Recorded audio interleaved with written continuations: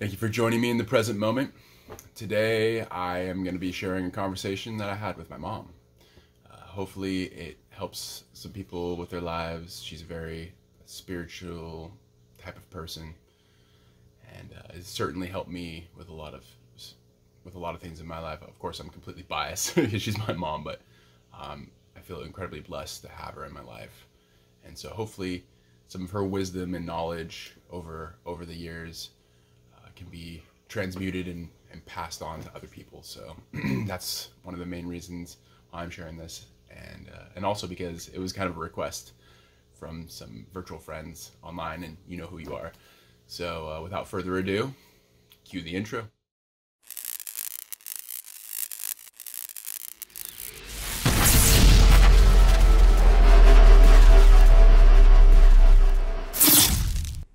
How about we start with like where you were born and kind of. Told you my memory was going, right? Yeah. Well, hopefully you remember that. We'll definitely be good to document it then, so we can refer to it later on. Okay. So I was born in Bend, Oregon. Okay. Mm-hmm. And like around, you want to give a time period, or is that sensitive?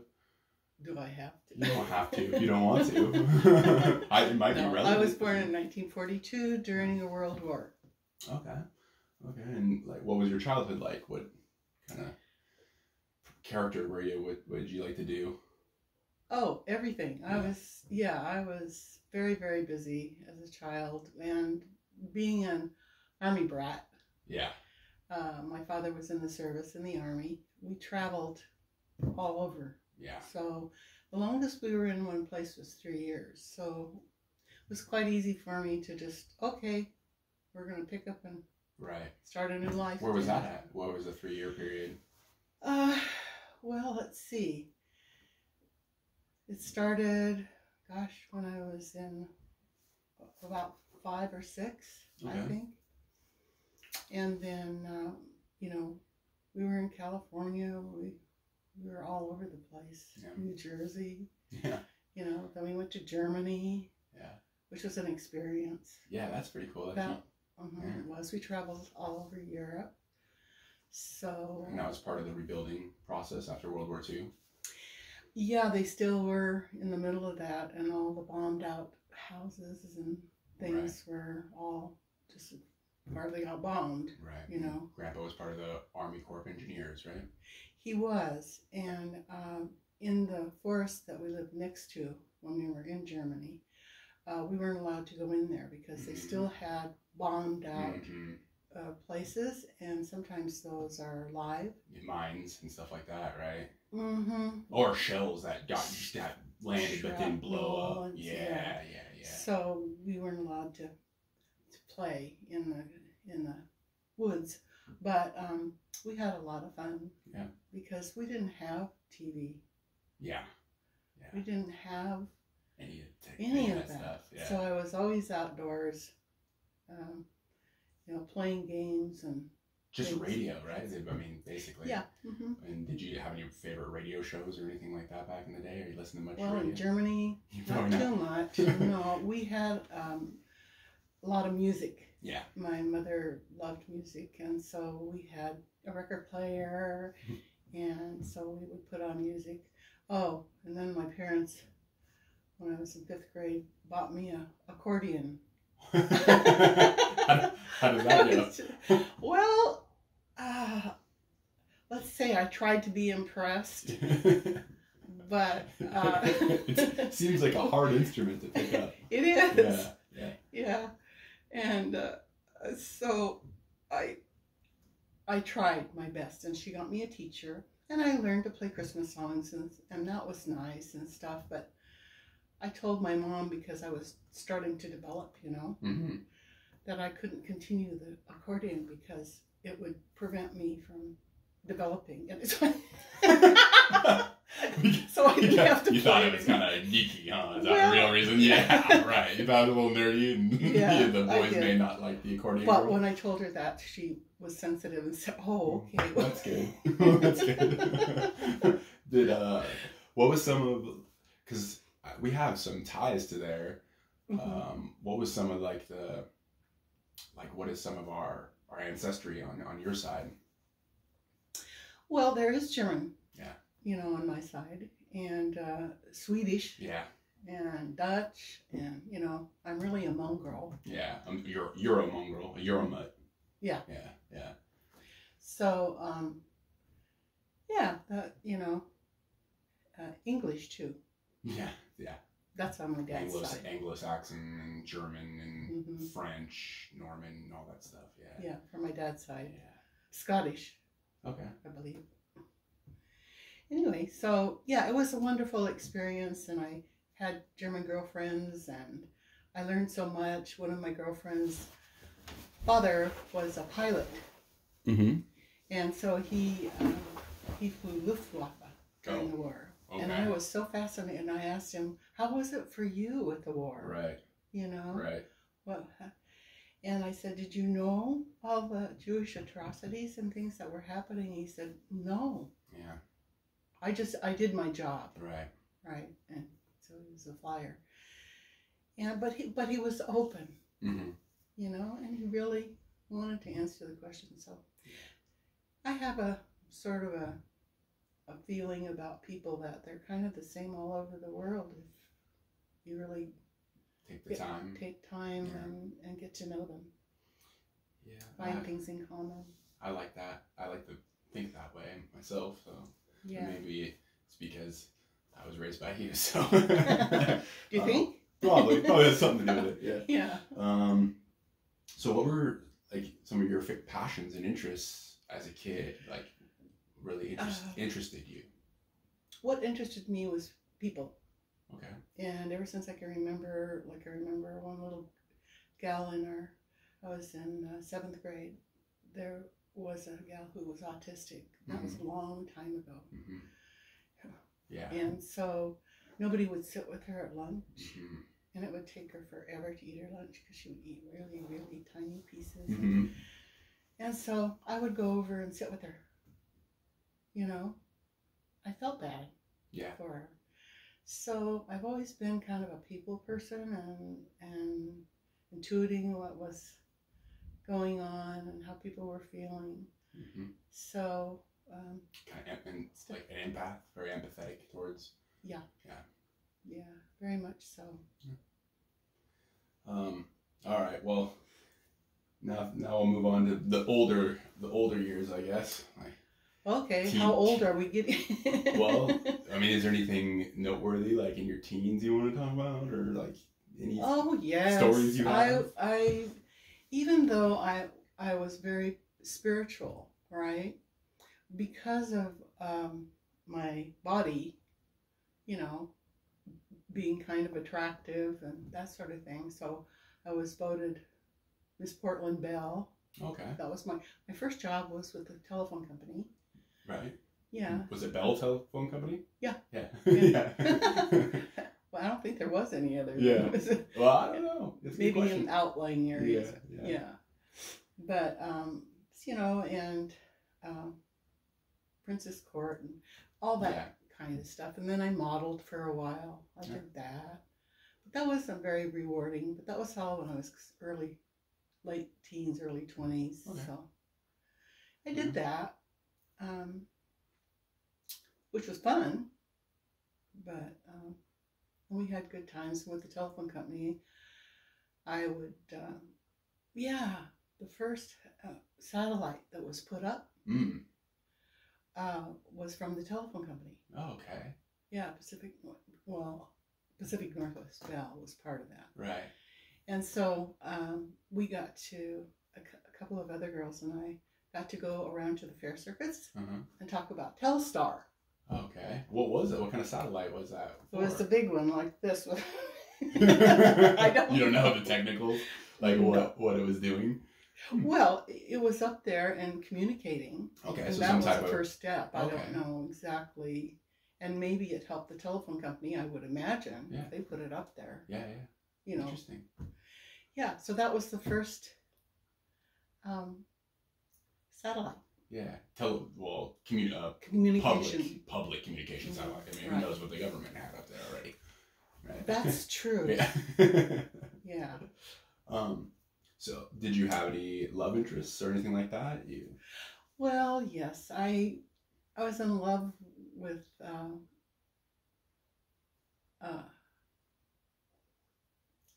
my boyfriend, who was with me in high school for 2 years, and then we got out and had a relationship, for a year or so, and I decided, I thought we should get married. Plus, I was raised Catholic. Mm-hmm. The religion thing is a whole nother story. But so, his brother thought he was too young.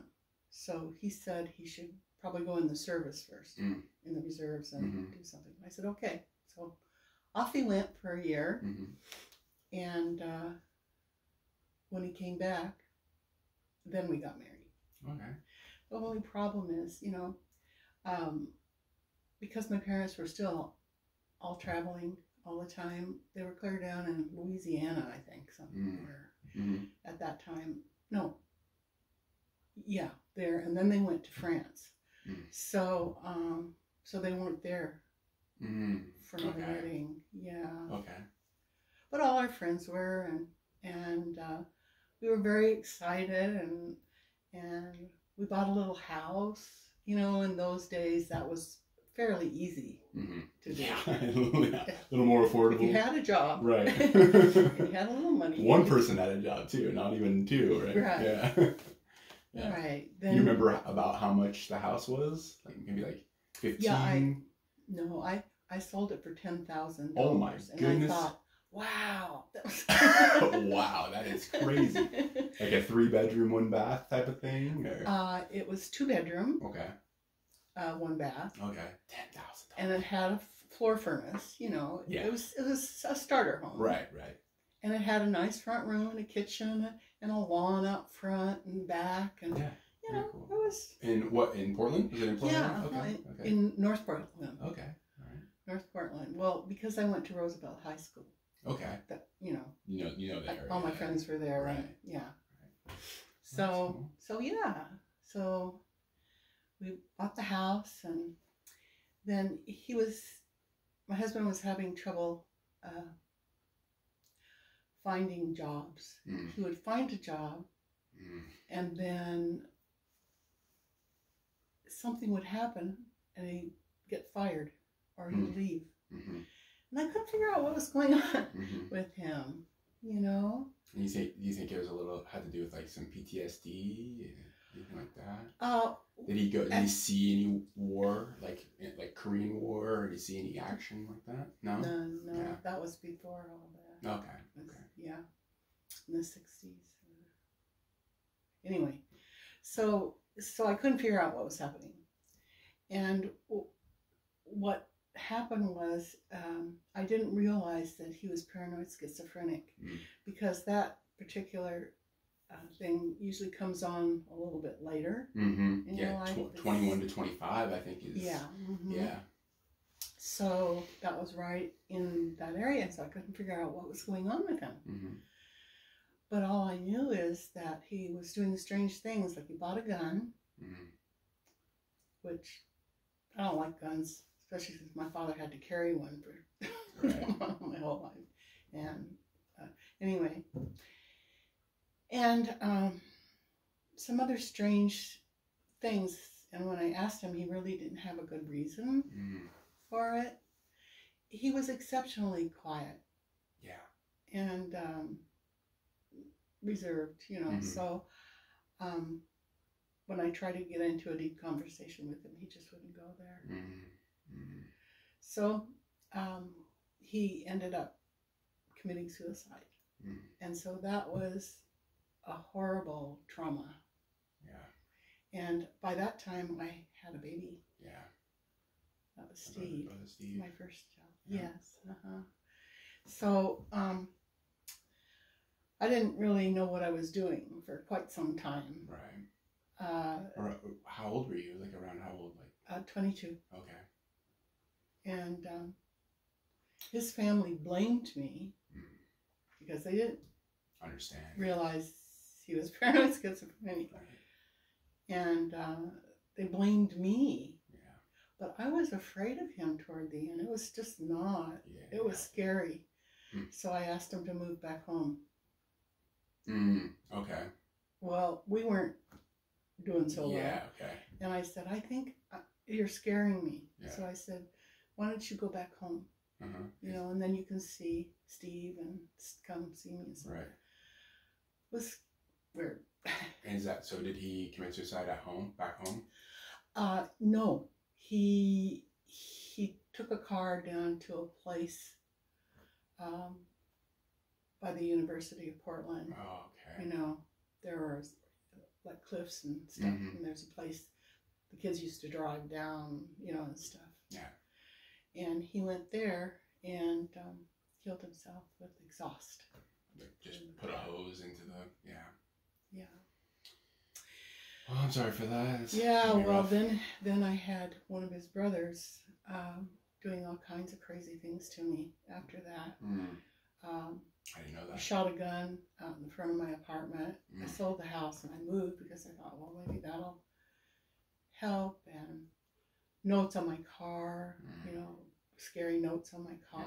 So I think his brother was probably paranoid schizophrenic too, but his family was not really on top of things. Yeah. So I don't know. Kind of disattached and not, yeah, I can see that. Yeah. I can see why that would be. So anyway, that started my career, you know.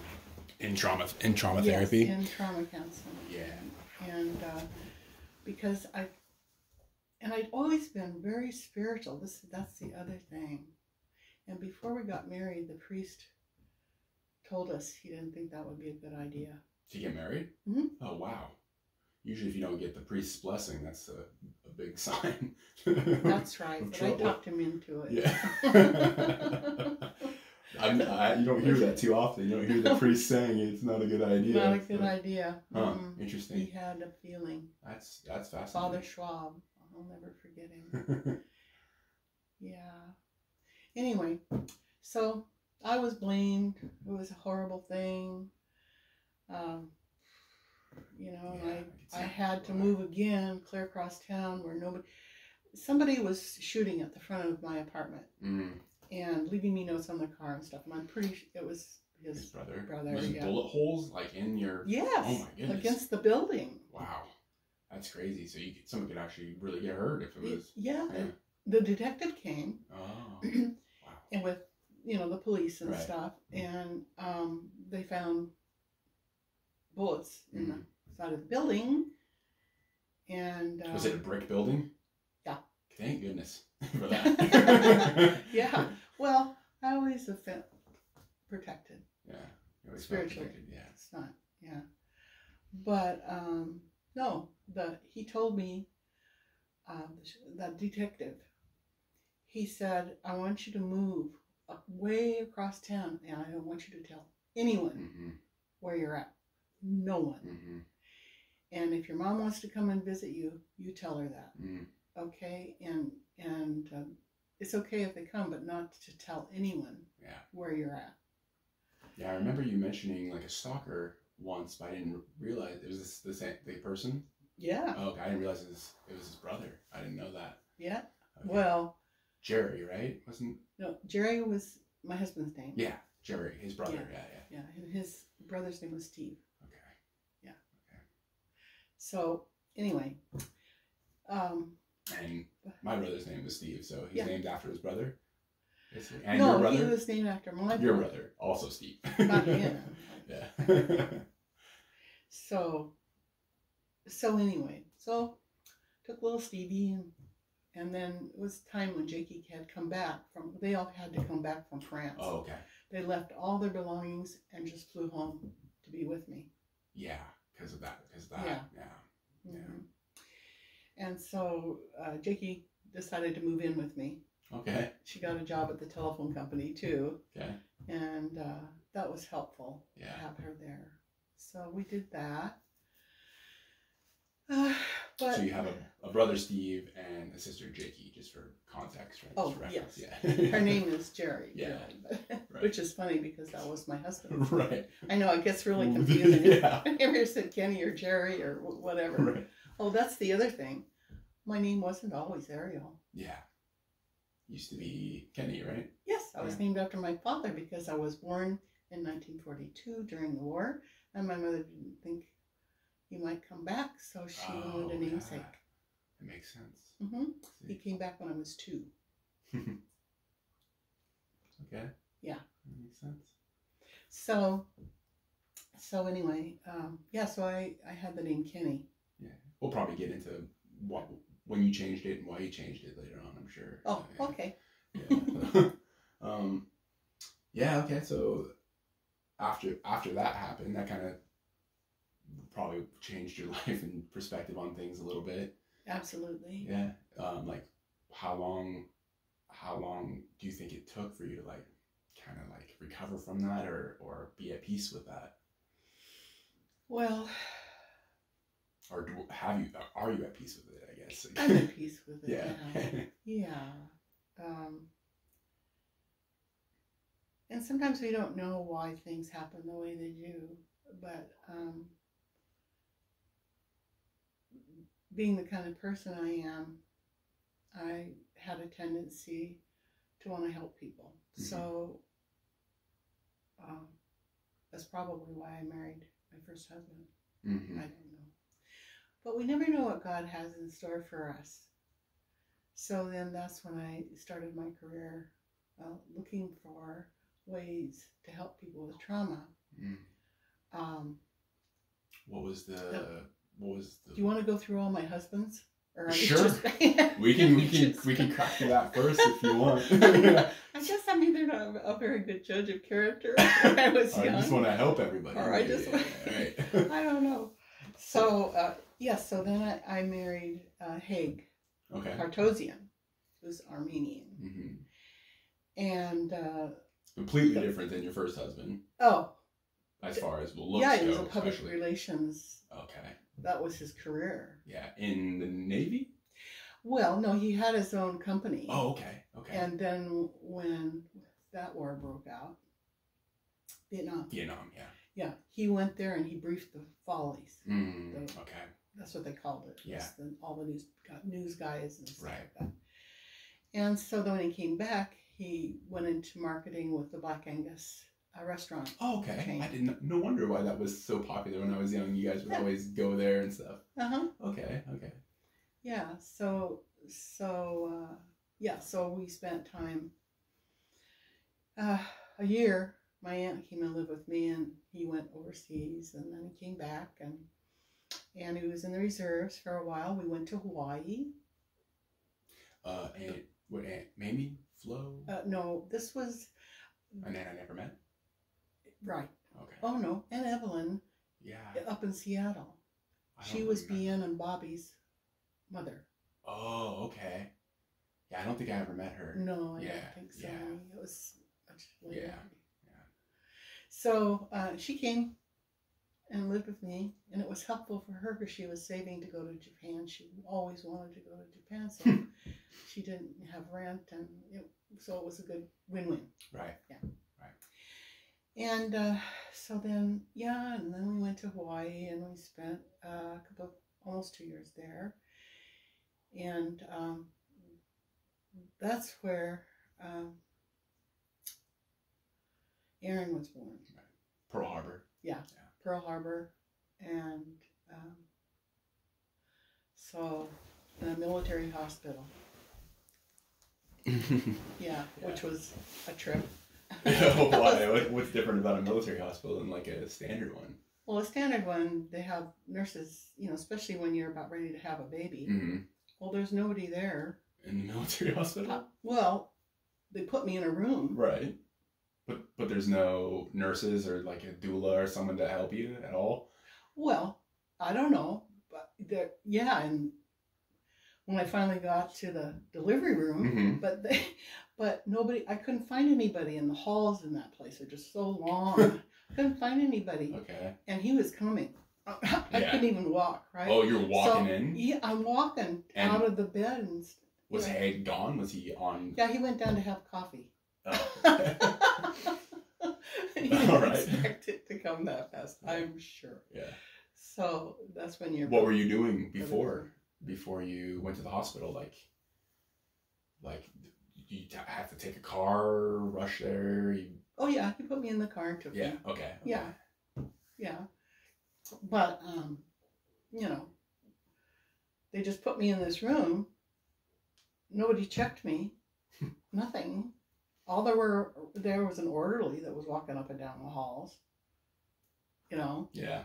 So finally I got up and I waddled down the hall and I yelled, "Somebody better come and help me have this baby or I'm going to have it in the hall." Right. So then someone came? Oh, they ran. Yeah. He put me on a gurney, you know.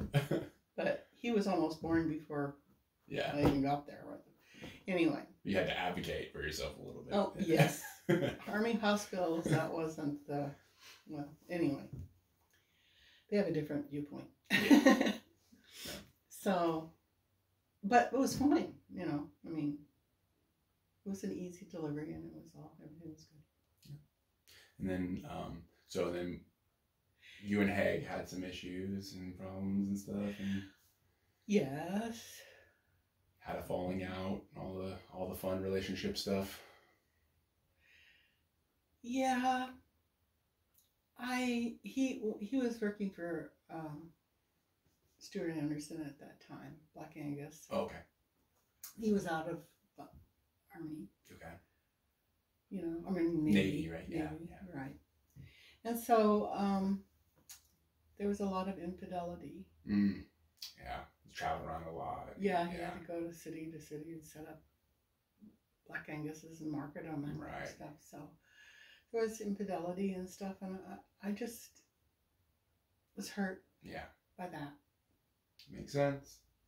And I thought, well, there were other things too. Yeah. Because he was Armenian and he was raised his first generation. Right. The culture was so different, and what was expected from me was so different. Right. I mean, I had to learn how to cook all kinds of Armenian food, and sisters would come and teach me all this stuff, and I had to do this, and I had to do that, and I had to act this way, and you know, and I felt smothered and not yourself, kind of. Yeah. No. Yeah. So, but that worked out. It was okay. Yeah. You learned a lot from it, right? I learned a lot from it. Yeah. Yeah, it's funny because in my numerology chart, I have so many twos. Oh, yeah. And that's relationships. And not in a good place. I didn't have. Oh, okay. No. In other words, I came here to learn about people and things, different cultures, and all, just to learn about what this earth was all about. Right. And so I think sometimes the more hardship we have, the higher we rise. Right. To understand and to have compassion, not only for ourselves, but for others. So I don't hold any ill will to Haig or Jerry, my first husband, you know. So anyway. Yeah. Just so you know. And then your father. Yeah. Yeah. My father is actually, because you kind of met them at the same time, didn't you? I mean, both my dads, basically, like. Oh, well, no, around the same time. You met my dad first, yeah, right? Yeah, but he was married, and I was married to your dad. Right, but I mean, you met right around that same time, right? In the 70s? Scientology. Right, in the 70s. Yeah, in the 70s. 77? 76, 77? Yeah, somewhere in there. Yeah. So how did you get into Scientology? Maybe we should start there. And how'd you meet my dad?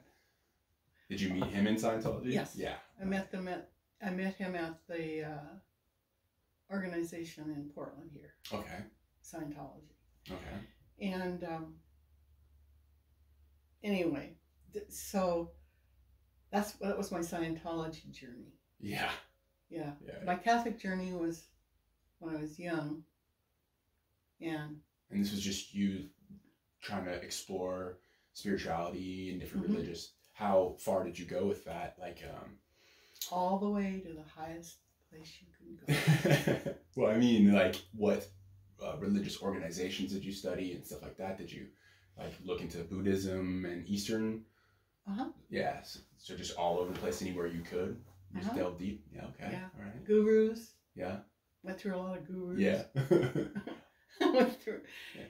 So that's a whole nother, the religious part or the spiritual part is a whole nother place that has held me in good stead.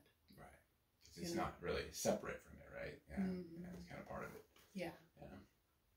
So that's when I met your dad. And my dad's really, I mean, right? No, Michael wasn't there. Oh, okay. No. Oh, not in Portland. Yeah. I met your dad first. Yeah. Okay. Yeah. And then so. In Portland. And then so he. So. We decided to get married, and because when in Scientology they have strict rules, right, about relationships and things. So you can't really be together unless you're married. Okay. And besides, if we weren't married, then we would have had to live in berthing, which is like the army. There's 3-tier beds. Wow. And a small little Cots. room and cot. Yeah. Yeah, that's crazy. That's pretty crazy. It is very militant. Yeah. Yeah. Scientology. So we can get into that first before we move on, if you want, since we're already in that time period. Okay. Yeah. So that's actually one of the questions I have is like, what were some of the positive things about Scientology and what were some of the negative things about Scientology? Because I'm sure it wasn't just all bad, right? Oh, no. Yeah. Not at all. Yeah. It allowed me to understand how powerful we are. And I went there actually to help the staff because I was highly trained in Scientology already as far as I could go in the Portland organization. Okay. And then so you went down to California to the Sea organization, right? The Sea Org? Yeah. Okay. Which is in LA? Yes. Okay. All right. But I also went to Florida. Oh, okay. Because they have a base there, and those are the upper levels. So I did all the upper levels there. But that was when I was still with Cartosian. Oh, okay. So you're still with Haig when you went down to... Oh, okay. So you were in Scientology for a while, and then my dad came in, and that's when you met him, that type of thing? No. I was with... when I went to get into it? You're just exploring different spiritual things? Okay. What's Scientology? I'm going to find out about this. Okay. I'm going to go see what that is, you know? Okay. And so, I mean, I've done so many different things. Right. Hard to remember them all. Right. But yeah, no, I started with the Portland organization. Okay. And because they helped train me with the basic, to become an auditor, which is a counselor, right? Basically. Right. I had to jump through all kinds of hoops, do some studies. I had to take stuff myself there, be a class 4. That's what they call it. As high as you can go in an external org. Okay. Right. Okay. And so Haig kept sending me to Florida,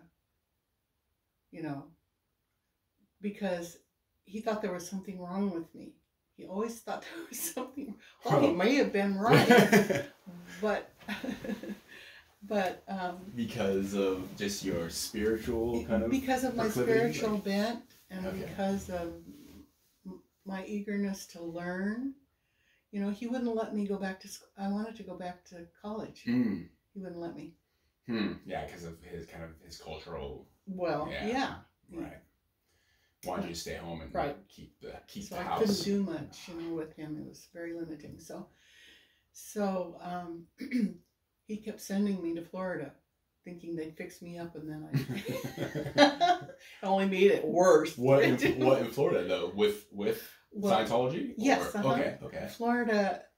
Those are all the upper levels, is what they call them. And they're very spiritual levels. Okay. The lower levels are about handling life, right?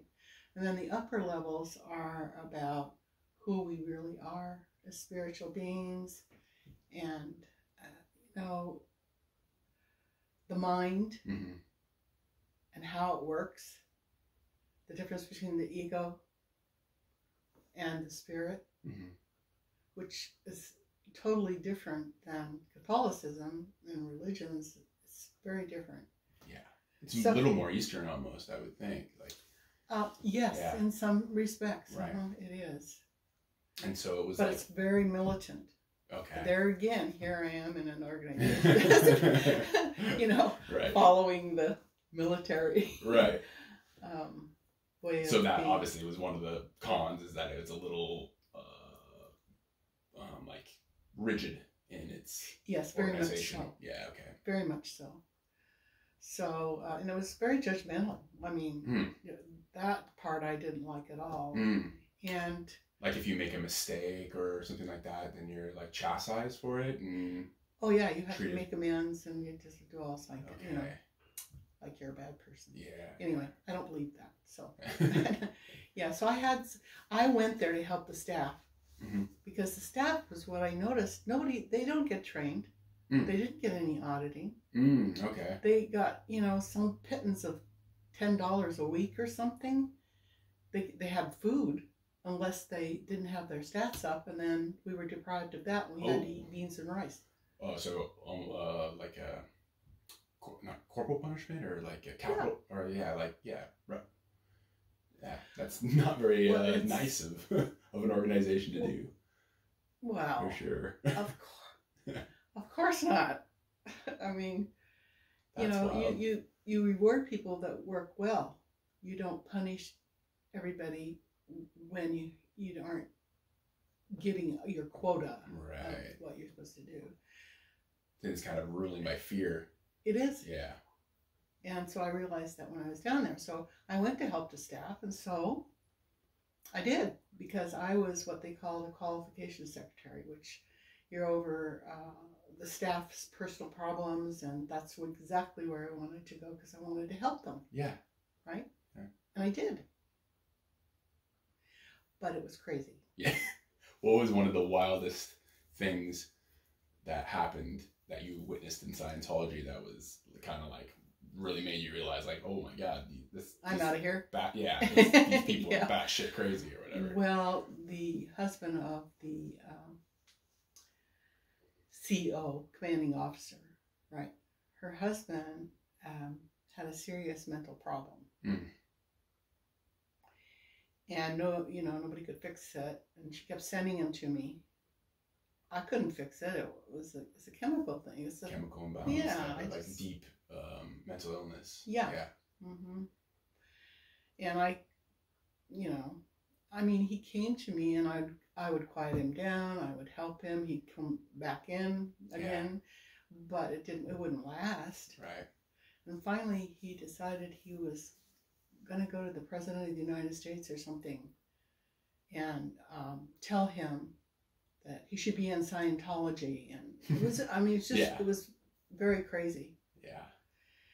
And he got on a plane, and we had to send the ethics officer, put him on a plane to go after him. It was just totally nuts. Yeah. Yeah, totally nuts. So that, and then it's worse than the military. Even in the military, they support each other. Right. That's the whole but premise. In Scientology, they kind of pit you against other fractions of the organization. Like if our marketing department, which was books, publications, or is what it was, if they didn't do well, then nobody ate. Everyone suffered. everybody So suffered. if the money wasn't coming in, everyone suffered. Everybody Yeah. suffered, Well, yeah. doesn't that kind of It get was down to about the root? money. Yeah, that kind of does get down to the root of a lot of it. But the only reason that I went there, and the only reason that I left, is because I went there to help the staff. Yeah. And I did. Yeah.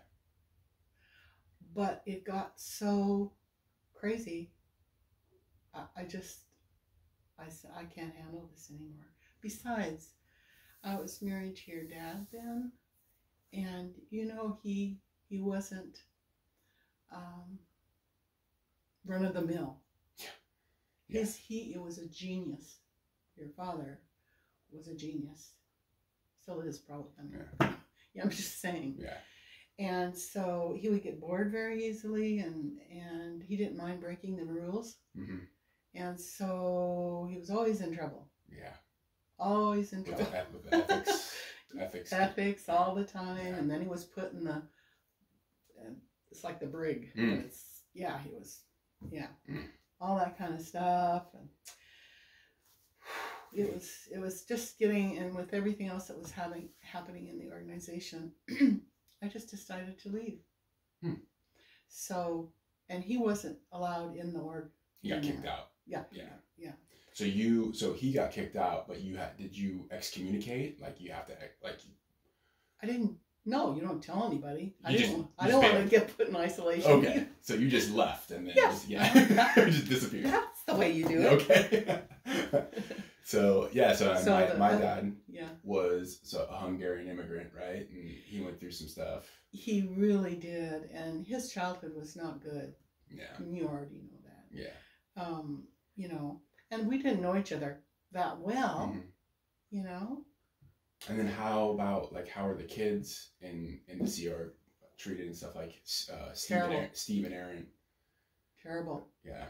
I kept Steve qualified for the young people's group, Mm-hmm. Commodore's Messengers, so he was okay. He was doing that, and his schizophrenia hadn't kicked in quite yet. Because he's still Too young. Yeah. And then But was he still quiet and like very reserved like his father? Like has he always been kind of like that? Pretty quiet, or is he pretty normal? Well, then he was pretty normal. Okay. Yeah. I mean, I didn't notice anything. That there was something wrong because he was still early. I don't know, how old was he? Just starting in his teens. Okay. Yeah. And so Aaron was just like young. Yeah. He was so cute. He was so Anyway, so I brought him with me where my birthing was, where your dad and I were. I brought him to that building, and then they had all of the Celebrity Center kids there. Okay. Because I didn't want him in another building away from me. Oh, okay. Yeah. So the Celebrity Center, that's like where all the what's the difference between like celebrities and how they treat the celebrities compared to just normal grunts? Yeah, actually the CEO, the planning officer of the Celebrity Center, was so disappointed when I came to publications org, because she had talked to me. She'd been in Seattle where we were, right, and she asked me to come down to Celebrity Center and work there. And I should have done it. But what happened was, we don't need to go backward. So, Celebrity Center is where, notoriety, right? Tom Cruise and all of those people, any actors and actresses or prominent people would go, because so you had to have someone that was a little more polished, somebody that knew how to talk and interact. Interact. Did you ever meet any of the actors? Oh yeah. Yeah. Like John Travolta or anyone like that? I didn't meet him. No. They weren't quite in it yet. Some of them. Some of them, yeah, they weren't. Did you ever meet Hal Puthoff? Do you really know that name? Uh-huh. Do you really? Yeah. That's incredible. Why? Really, you know who Hal Puthoff is, huh? Mm-hmm. Because he's a very big, prominent figure in a lot of the science spaces. Oh. Maybe I just heard his name. I mean, Okay. I don't know him personally. Oh, okay. Yeah, because I know he was in Scientology for a while too, so that's why I asked. Yeah. So Yeah, he was. That's probably how I remember. Remember his name? Mm-hmm. Yeah, that's interesting. Yeah, I always wanted to ask you. I never asked you, but yeah, that's interesting. I'll have to look deeper into that. Yeah. Yeah. So anyway, and I was there for 3 years. Okay. With the kids. Okay. And when I left, Aaron was already at his dad's for the summer vacation thing. And we couldn't find Steve. He was with the Commodore's Messengers. So I left. This was really weird. Your dad wasn't allowed on campus. He wasn't allowed anywhere. What did he do that was so bad? Or is this accumulation of things kind of did a bunch of different things? Yeah. Rather not talk about it. Oh, okay. All right. I mean, just they have all kinds of rules. Yeah. Okay. But he was such a rule breaker. Yeah. And did his own thing no matter what. Right.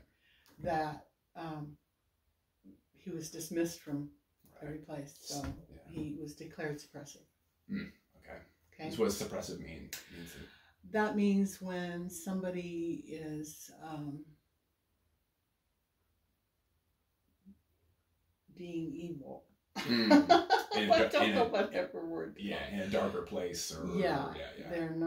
They don't cooperate. They're not trying to enhance. Egoic rather than spiritually giving type of person. Right. Yeah. That makes sense. But, in his defense, he had a terrible childhood. Yeah. They used to lock him in the shed. He'd get whipped with a strap. Yeah.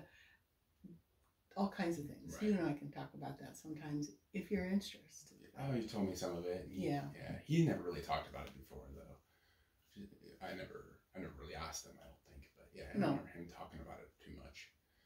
But yeah, I do know he moved to Toronto when he was 1 because of the Hungarian Civil War, trying to, a coup, basically try to get up to get rid of the Russian influence in Hungary. So I know that's got to be a little rough just as a start. So yeah. And also I know that my grandpa, his dad was a tool and die maker and for GM, I believe. They moved out to Detroit and all that stuff. So yeah. But never really talked about that type of the beatings. Yeah, never really talked about that. And his mother. Never really talked about that stuff too much. When his mother died, we went back. I went back. To Hungary? No. To Detroit. Yeah. And because his mother was in the hospital and she was dying. And that's when I first met her. You never met her before that? Okay. No. But not good. Yeah. She called him names. It was just... unhealthy. Yeah. But anyway. Yeah. So I have compassion for him. Yeah. That's what I'm saying. And you say he was really genius, because mathematic abilities and stuff like that? He just had ingenuity. I don't know how to explain it, but his mind was amazing. Just amazing. And he got involved with the Canadian mafia. I remember that. I can say that now. Yeah. Everything's okay. I remember that, actually. I remember going out on a boating trip with 2 of those gentlemen. When we caught the stingray? Yeah. Yeah. Beat it over the head. That was... I know. That was a... Whatever. Yeah, it was an interesting experience. But I do remember that later on. So after that, you moved back up to the Pacific Northwest. You moved up to Seattle area? Okay. And that's where you started your little nursery school. Yeah. So I was born, right? Yeah. Yeah. Yes, They well, went of there. course. Yeah. Went up. Yeah. And then like what were some of the where did you start working then, or did you start doing your private practice stuff? Or? I did, but you know, I had been taking astrology classes. I'd been taking all kinds of things, you know, out of the box things. Right.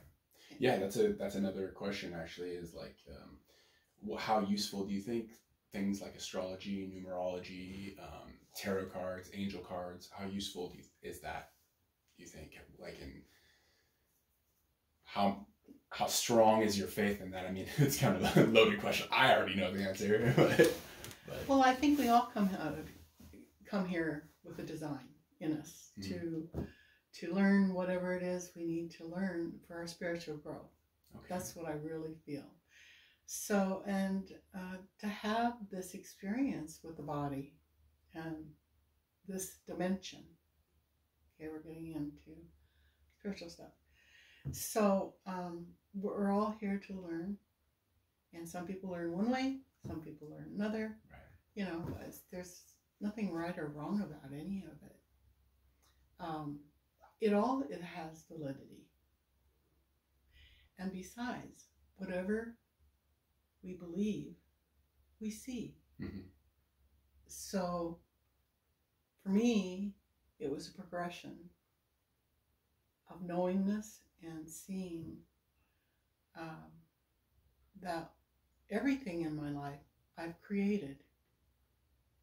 You know, people are busy blaming each other for everything. Yeah, especially right now. And it's really stupid because we're creating our own realities. Right. So I created all that so that I could be all I could be here and learn. Right.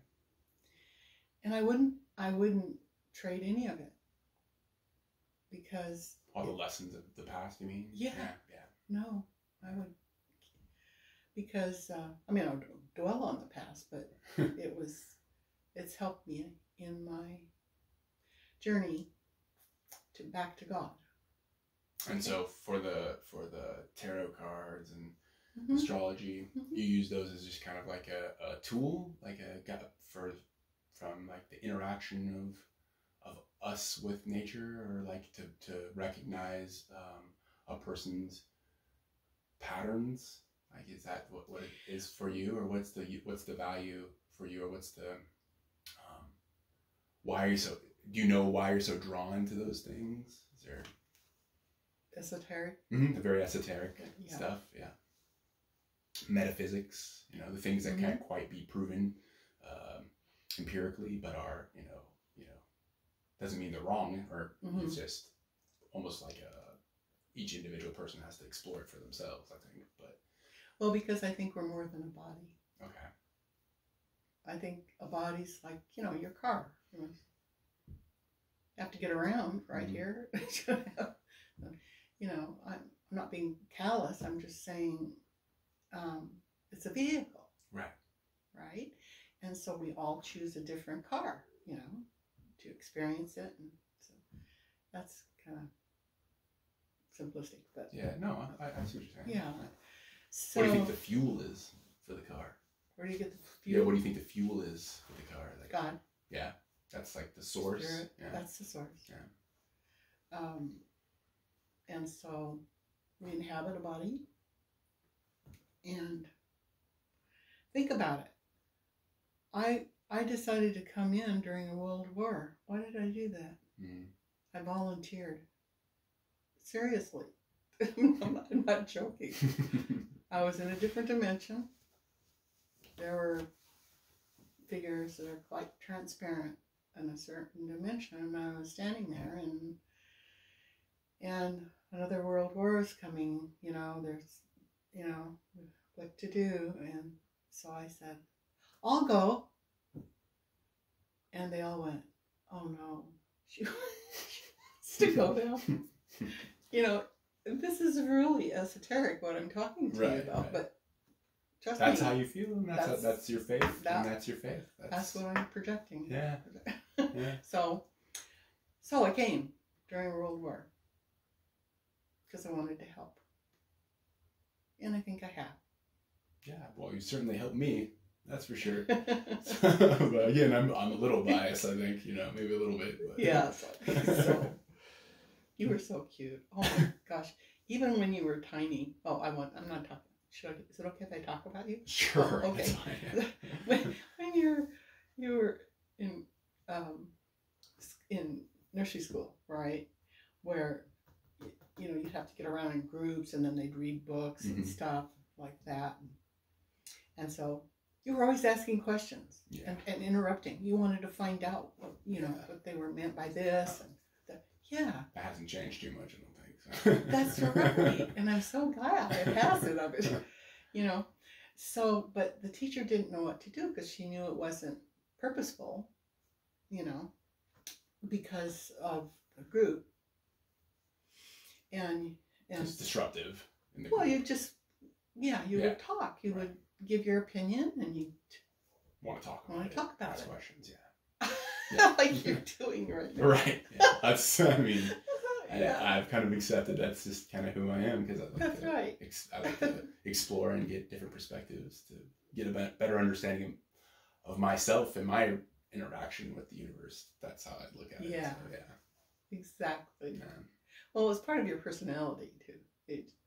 We all come in with a personality. Yeah. Yeah. That's another thing. You're not that either. I'm not what? The personality. Oh, okay. Yeah. Yeah. You're saying I'm like... You're using it here. Right. It's not you.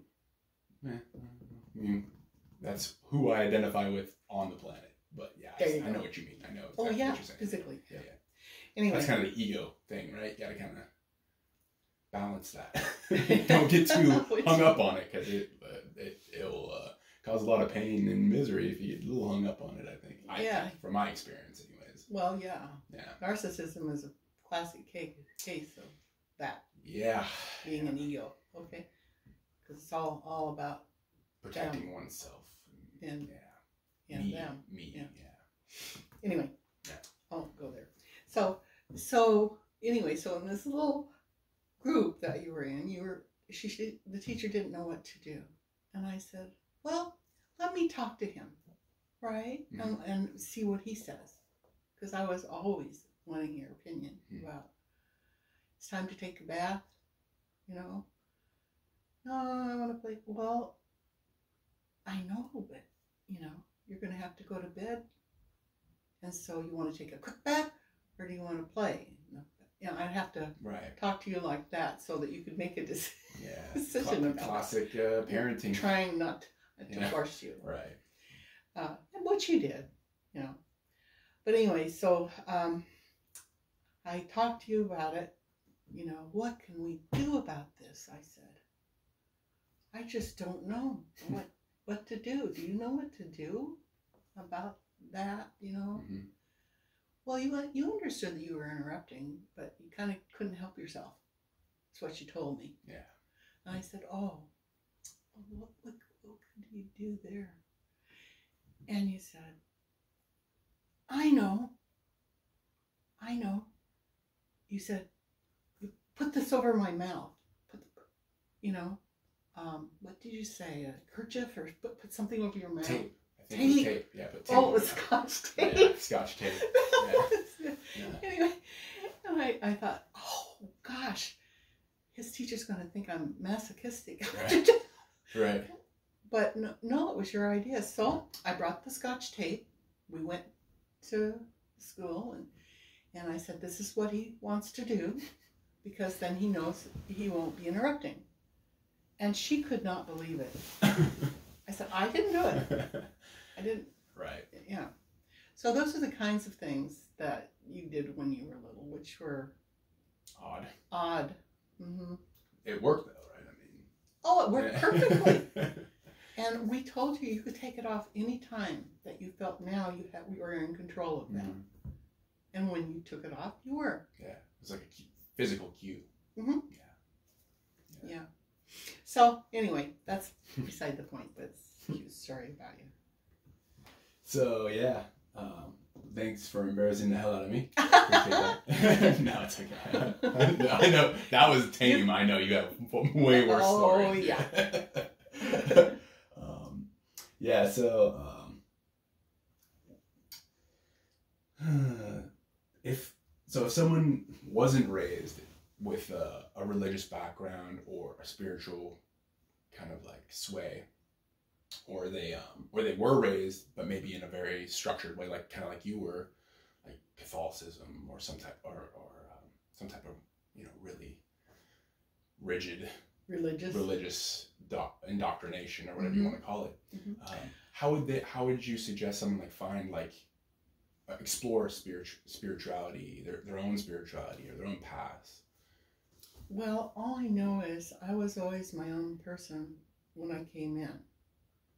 I mean, when I was 2 years old, I was riding my tricycle down to the orphanage. You know why? Why? Because they didn't have a mommy and daddy. And I felt bad. So I would go down and play with them and bring them things. At 2. And so whenever I disappeared, they knew I took my tricycle down to the... And sometimes the janitor would bring me home. I don't know where... I guess they were working. I don't know. Yeah. Anyway, so I've done some really, interesting things in my life because I don't really track with the norm. I don't think. I mean, I'm a normal person, but I don't.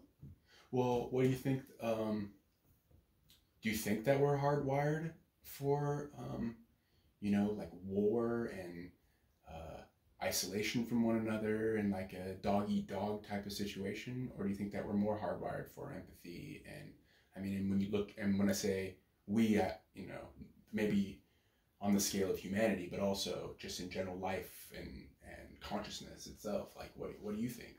How do you think? Well, none of us are hardwired because we always have choice. So you're a proponent. We have free will. You're a proponent of free will. Yes. Yeah. We have free will. Even God can't interfere. So we're here to learn lessons, and some of us take the right road, and some of us take the left road, and we're all, doing our thing. To answer your question, though. Well, I mean, like, when I say hardwired, I mean, like, some people in the physical world, right, in our physical reality, some people think that we're, it's a ruthless, cold, nature is nature is metal. It's why some people say metal, like the music, very intense and cutthroat, in the material world. But that's kind of seems like that's what the material world is, right? But I guess what I mean is like, my question is like, do you think that we are truly hardwired in nature, or do you think that we're hardwired for empathy to, or maybe somewhere in the middle? I mean, it doesn't have to be. I'm not suggesting that it's A or B, because that's kind of a false dichotomy, I guess. But well, what do you think? Well, that's a big question because you're including the whole world here. Okay, well, we could just go with humanity. Can we narrow it down? How narrow do you want to go? Maybe just America? Well, not generalities. Right. Are also, never truth. Also, they can be dangerous as well. Yeah. So no, I believe every person is imbued. We are spirit. And so we come here to learn. And some of us learn some really hard lessons. But if they can take those lessons and rise to the occasion and have more understanding about life and people, that's where we're going, for knowledge, for knowing. Awareness of what's going on, and not just being closed into your own little world. So you would relate spirit and consciousness as basically the same thing? Like spirit is like the consciousness of God, or separate things, or like... Well, when you say awareness, I think of like being aware of something, being conscious of things. And Yeah. Yeah. Yes. Yeah. Spiritual awareness is different. Is what I'm talking about. Okay. Because, like I volunteered, right? And I remember that. Mm-hmm. For me, it's been a life pursuit, you know, to be able to help myself and to help others gain more knowledge about who they are and to help them step out of the ego. The ego is limitation, always. Fear and limitation, guilt, all of that stuff. Whereas spirituality has none of that. It's compassion, love, joy, peace. And it's hard to believe that you can live that way here on the planet. People don't really think you can. Yeah. And so they don't. Mm-hmm. Because what we believe, we create. We're doing it. Nobody's doing it to us.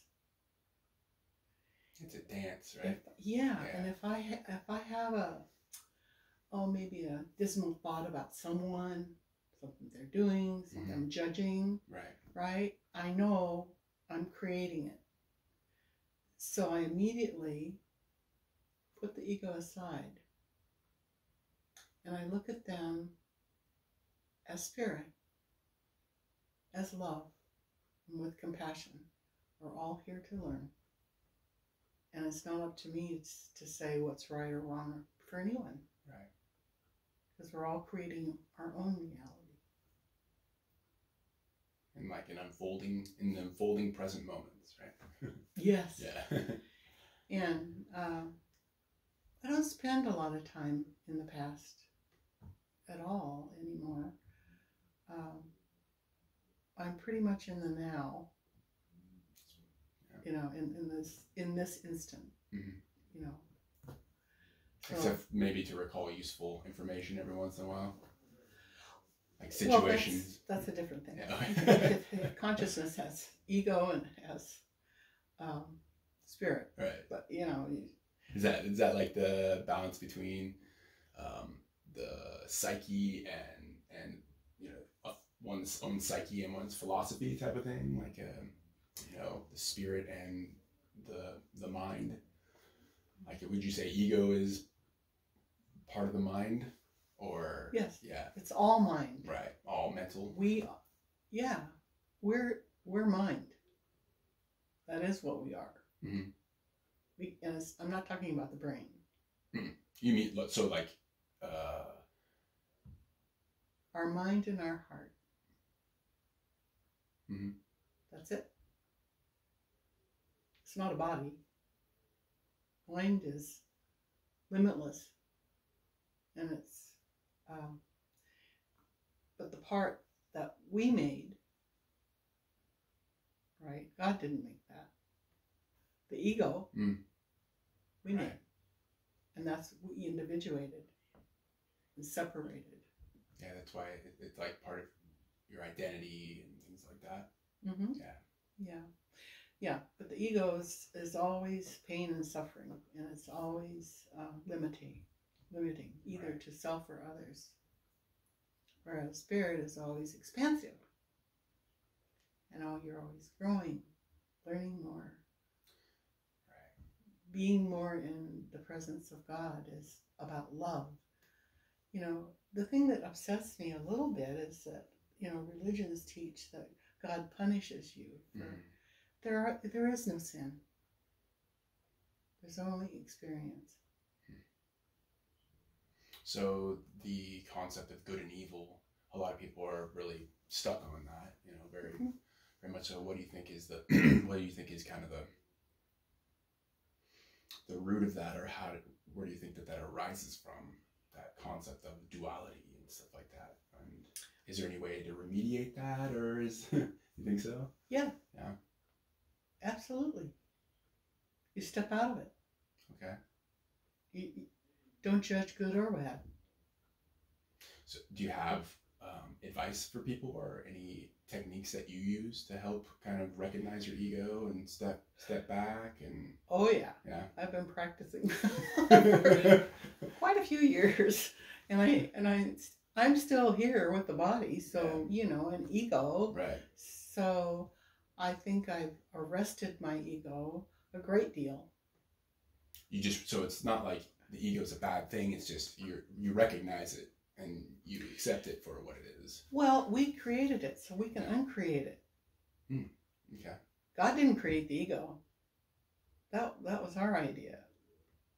Because we are our own gods. Mm-hmm.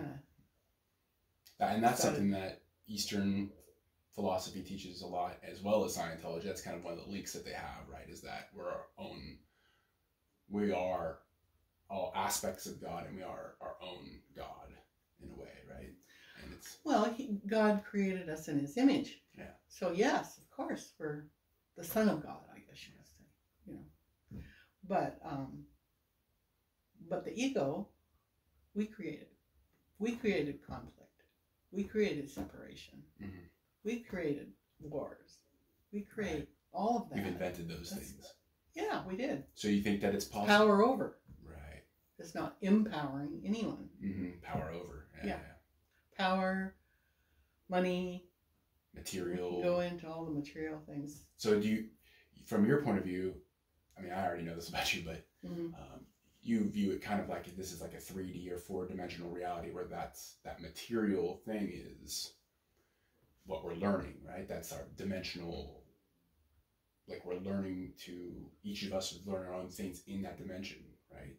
That's kind of your point we're of view on learning it? our lessons here because it's more concrete. Actually, we made this, so we can unmake it. Yeah, I mean, there's lots of different ways to do that. So whether it be like exploring oneself and like you say, becoming more aware, or it's more dramatic, like something like suicide or whatever, right? You can unmake that. Yeah, we can create that. We can create anything. We're a creator as much as God is. Only we got a little self-centered. Do you so that kind of goes back to the scarcity versus abundance, or the idea that it's a dog-eat-dog world, do you think that there's a way that we can overcome that in this reality? Mm-hmm. So do you think that war is something that we can not do anymore? Like, do you think that's possible? And then what would be some of the ways that you think that would help, like where it wouldn't no longer be in the human zeitgeist?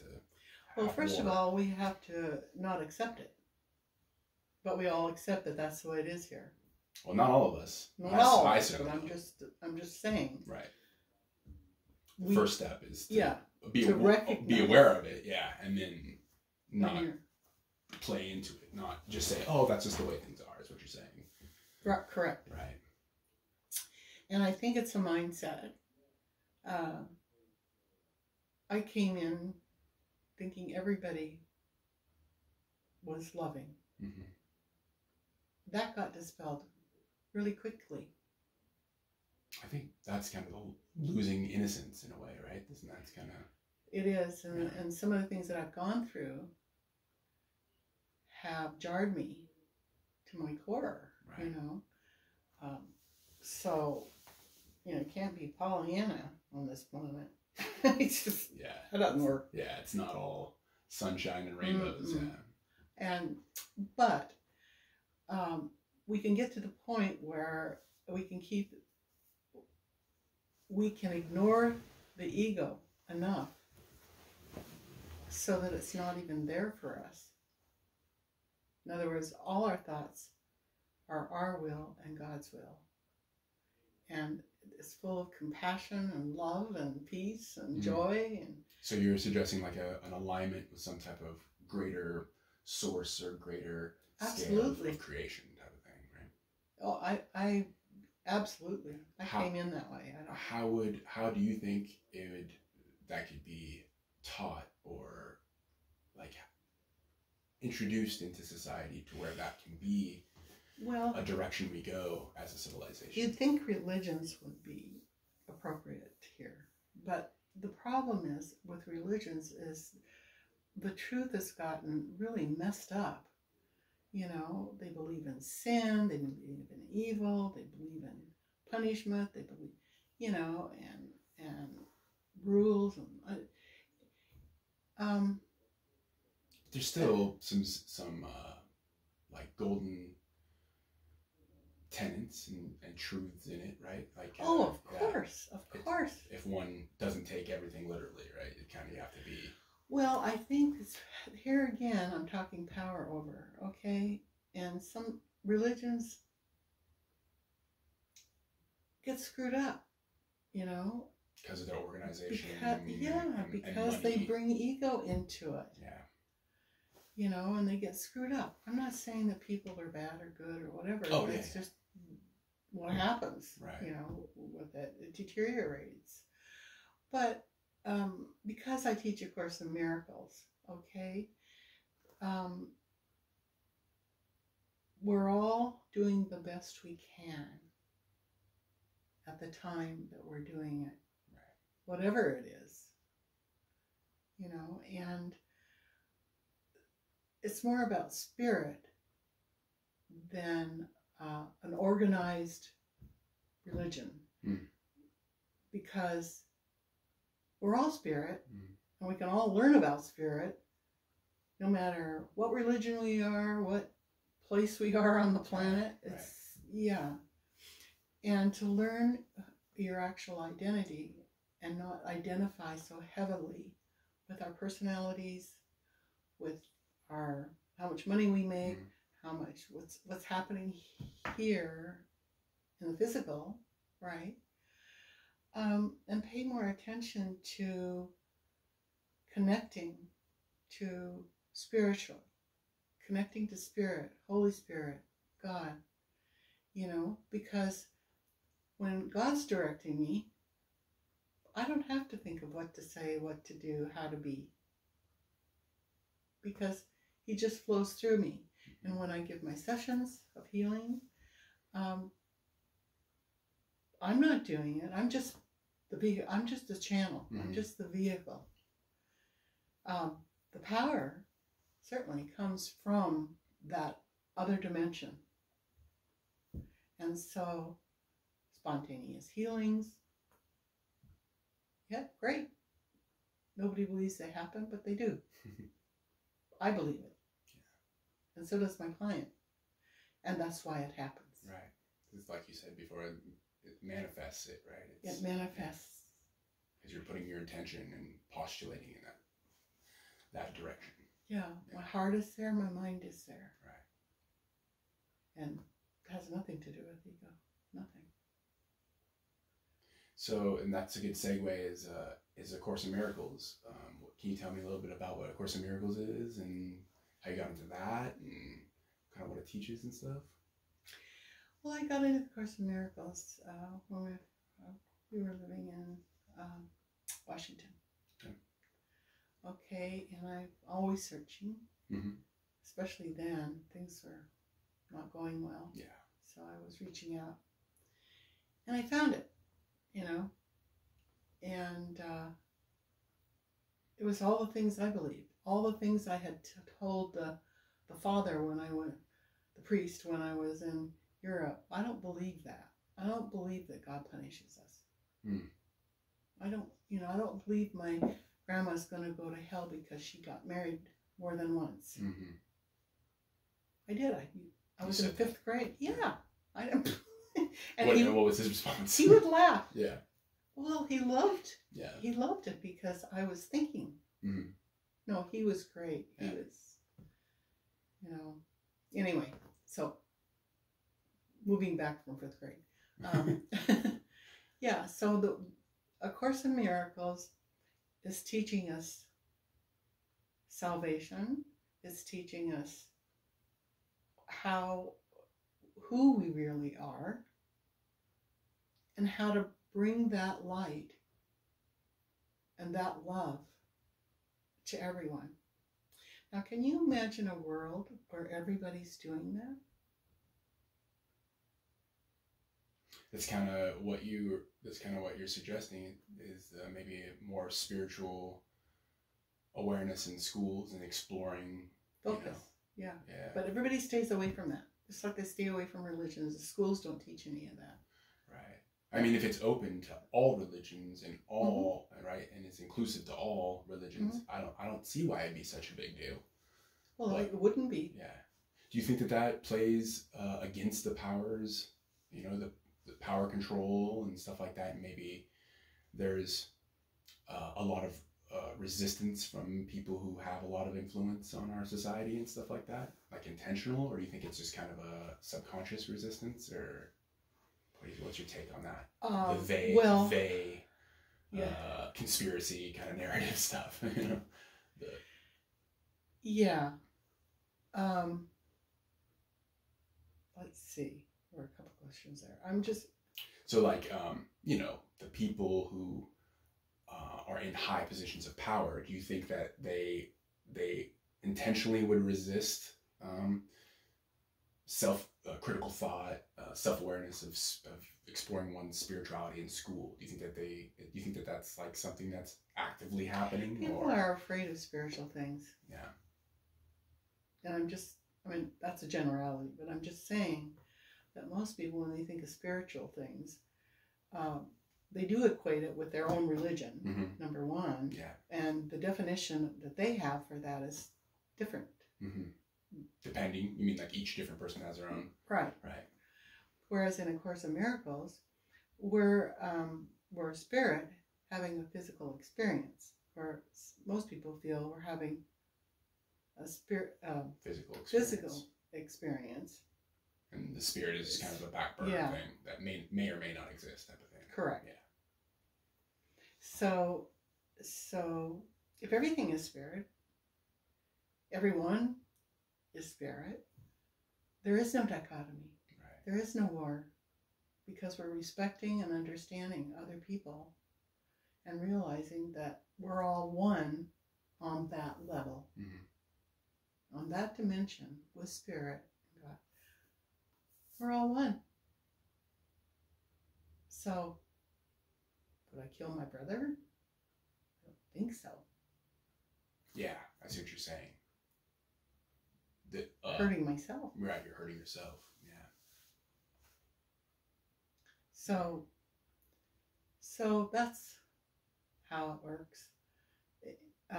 There's so much to it. That's just a tip of the iceberg. It's not a... And it's, my understanding is it was started through a channeling, right? It was, the Course in Miracles was started through a channel. Yes. And this is such a amazing story. Helen Schucklin was a channel, right? And she heard this voice that told her, but plus she was a clinical psychologist, clinical psychologist, very like Freudian, heady, by Freud, the book, all over the place. Probably Jungian too, though, right? I would think. Right? Oh yes, she was brilliant. Yeah. She high IQ, just brilliant, and she taught at a college in New York. Anyway. A professor of psychology. Yeah. Anyway, so you can imagine when she heard this voice that says, "This is a Course in Miracles. Take notes." Because she knew shorthand really well. She used it with her clients, patients. Yeah. So she didn't know what that was, but she said, "Okay." So she got out her shorthand, and that's how it started. And the voice just kept telling her what. Now, she is a self-professed atheist. She doesn't believe in God, right?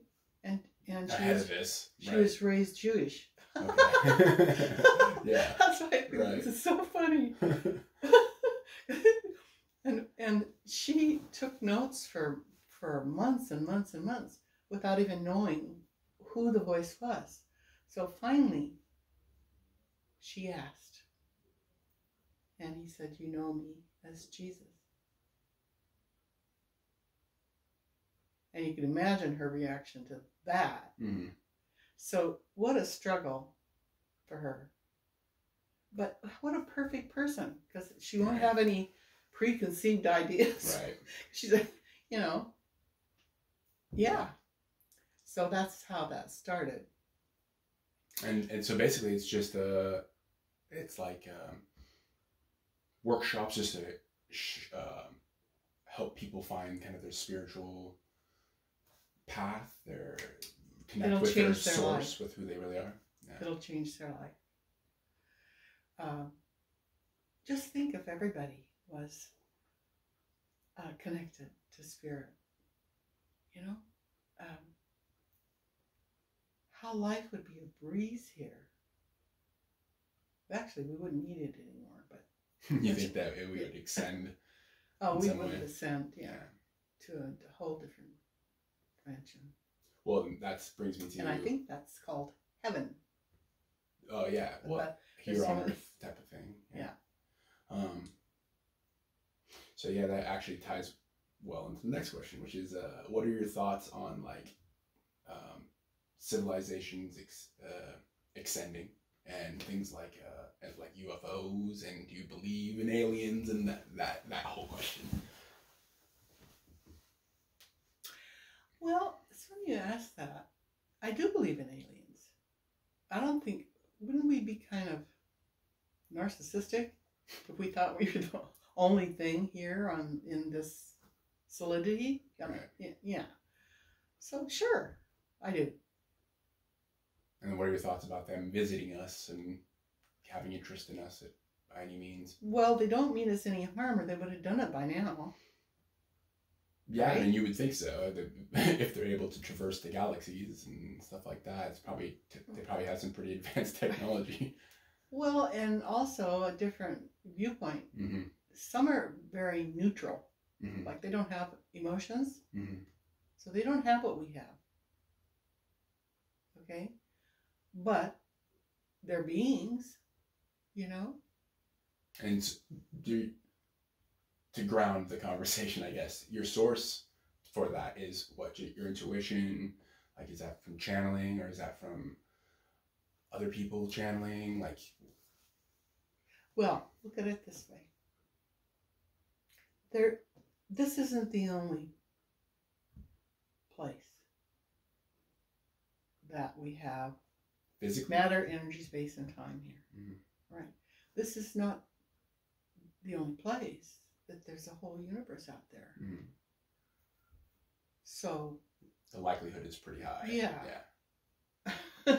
And look what a mess we've made out of this planet. So who wants to come here? They don't. Why do you think they've landed and helped us or done something? Why? Because they'd be attacked. And everybody would go into fear, and it would create chaos, and it would just be, So there's reasons for everything, And I think they're a little smarter than we are. At least they haven't blown themselves up yet. We're gonna, I'm being callous, but I'm just saying. Well, and get a clue. Yeah. I mean, we haven't even perfected the ability to take care of everyone on the planet yet. So, no. Food, shelter, water, and all that stuff. So. Yeah. So it seems pretty obvious to me that sure, I believe in aliens. Yeah. Besides, there's a lot of proof now, and more is coming out. Yeah. Because there was a moratorium on any of it from the government, and now it's not. It's been lifted, but there's still a lot of resistance and. Oh yeah. Yeah. Oh yeah. Yeah. Why do you think that is? Power. Yeah.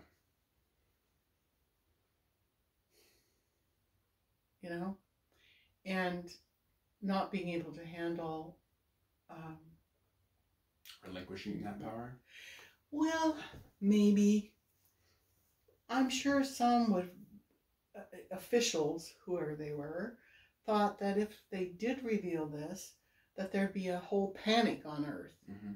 And I don't know if that would have been so good either. Right. You know, so I think we had to grow into it. You think we're getting more ready? Yeah. Now. Mm-hmm. That's why everything's being released. Yeah. Yeah. What do you think that would do to our society? And do you think that would help our spiritual progression and our technological or our material possession, both? Or do you think that? What are your thoughts on that? Well, I think that they're not.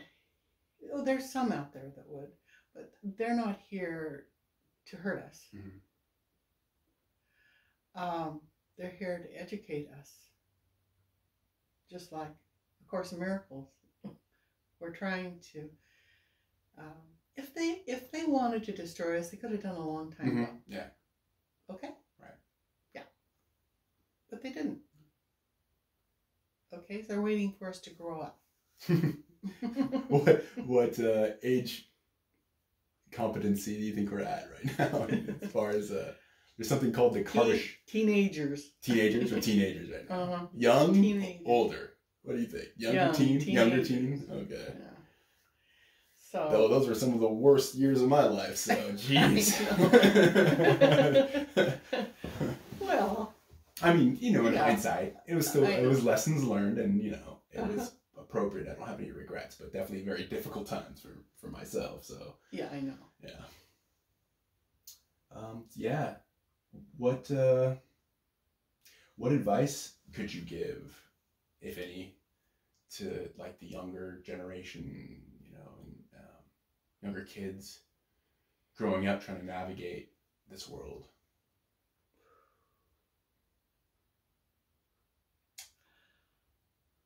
I would tell them, watch your thoughts, because your thoughts are very powerful and they create your reality. Seems like pretty good advice. Nobody's doing anything to them. They're creating their own reality. So Would that be watch your thoughts. Would that be the same message if you could say one thing to the entire world that everyone would hear? Would that be kind of the same message, or would you say something different to the entire world? The older generation. Are they going to listen to me? Well, I mean, So. I personally think that people will come and listen when they're ready. Yeah. Whoever they may be. No, I don't think that the entire world's going to listen. But if you did have that power to plant your perspective, yeah, through communication, what would it be? A couple things. How do you want to feel? Do you want to be angry all the time? You want to be sad? You want to be unforgiving? You want to be in that mess? That's hell. That's ego. Okay? So why not spend your life in joy and peace and love? And that means for everyone, not just for yourself. And watch your thoughts.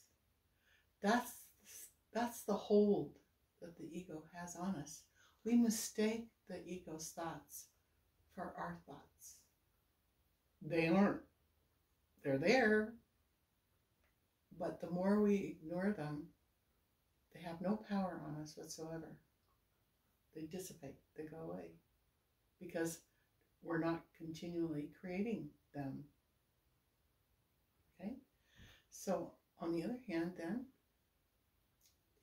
if you know that we're all in this together, right? And it's really hard, but sometimes you have to look past the hurt and pain, get that out of the way, and see the soul, see the spirit behind it. It was kind of like, even in the Israel debacle here. Israel-Palestine Yeah, stuff going on? they let an older woman and a younger woman go, for trade, how their asking for prisoners of war. Prisoners of war, Yeah. right. And so when they had a camera there, when they walked, in... Is this going from Israel to Palestine? Or from Palestine to Israel. Okay. Yeah. Mm-hmm. They captured all kinds of people. Right. There was, like I say, there was a grandma. There was this other younger woman that they released.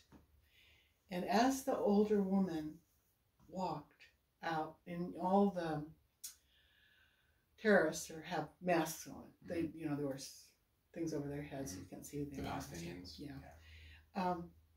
As she walked out, on her right, she went over to one of the terrorists, and she looked at him, and she said, "I want you to know that I love you, and that I don't think that you're a horrible person." She said, "I want you to know that I have much love for you." She went like that. And then she walked out. And they were holding him captive. Right. You see what she did there? Yeah, she didn't fight fire with fire. And gave me chills. Yeah, just kind of diffused it in a way, right? Yep, that was it. So I'm sure he'll think about that, right? It's forgiveness. Yeah. Well, so many of the terrorists, I won't get into that, but they're brainwashed and taught. Yeah. Certain and they've dynamics. Gone through things and right. had hard lives, and yeah. It's like that on both sides. And most of them are really young, so they're impressionable. So, yeah. Anyway, that's a whole nother story. Right. So, what I would tell people is, love your brother, love everyone. There is a place of forgiveness where there is no sin. We're all here to learn. And we all choose a path so we can learn. That has nothing to do with our essence. That has nothing to do with who we really are. These things are temporary. All of this is temporary. Except us, our spirit, right, which is part of God. So I would say, how do you want to feel? Do you want to feel crappy all the time? Or do you want to feel like, you're in heaven? Like... What do you want to manifest? What do you want to manifest in your life? Right. And I personally got tired of manifesting disasters in my life. So when I found the Course, I went, oh, no wonder. I've been creating this, It's just... Right. Yeah, so it was a big aha. And my life has been beautiful since. Well, thank you so much for talking with me. Oh, you're glad I got to record this and be able to tell your story a little bit for people who are interested and ready to listen. So. Okay. Yeah. Well, thanks for doing this. Mm-hmm. I love you. Love you too.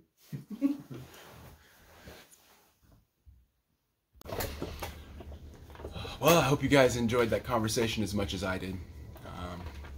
If you did enjoy it, please feel free to share it with somebody who you think might find value in it.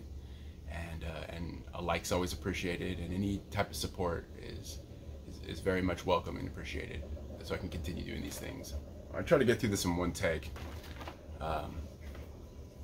There's a poem that reminds me of my mom and life itself. So it's by Khalil Gibran, and it's called A Tear and a Smile. So I don't know it by heart, so I printed it out. So here we go. Take a crack at this.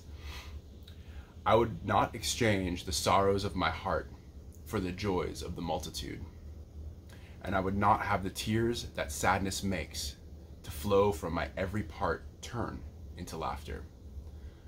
I would that my life remain a tear and a smile. A tear to purify my heart and give me understanding of life's secrets and hidden things.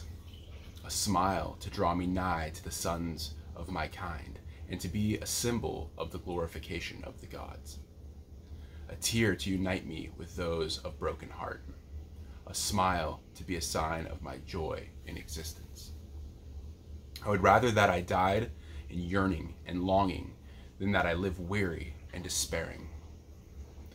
I want the hunger of love and beauty to be in the depths of my spirit, for I have seen those who are satisfied the most wretched of people. I have heard the sigh of those in yearning and longing, and it is sweeter than the sweetest melody. With evening's coming, the flower folds her petals and sleeps, embracing longing. At morning's approach, she opens her lips to meet the sun's kiss. The life of a flower is longing and fulfillment, a tear and a smile. The waters of the sea become vapor and rise and come together and area cloud. And the cloud floats above the hills and valleys until it meets the gentle breeze, then falls weeping to the fields and joins with the brooks and rivers to return to the sea, its home. And so does the spirit become separate from the greater spirit to move in the world of matter, and pass as a cloud over the mountain of sorrow, and in the plains of joy to meet the breeze of death, and return whence it came, to the ocean of love and beauty, to God.